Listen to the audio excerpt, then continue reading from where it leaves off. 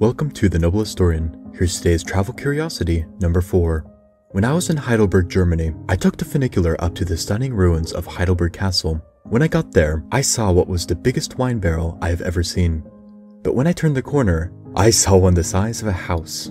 This was the Heidelberg Tun, the largest wine barrel in the world. Built in 1751, it can hold over 219,000 liters of wine.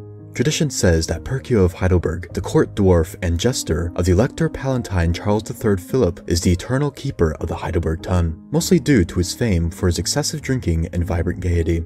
Though I don't think even he could have a go at drinking this much.